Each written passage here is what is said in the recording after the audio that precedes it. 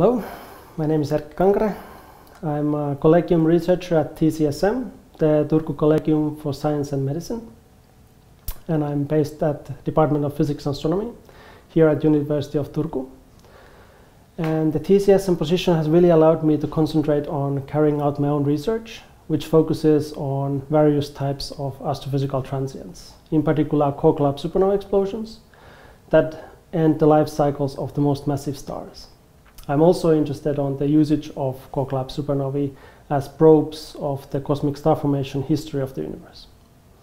In my work, I make use of data, for example, from the Nordic Optical Telescope and the facilities of ESO, the European Southern Observatory.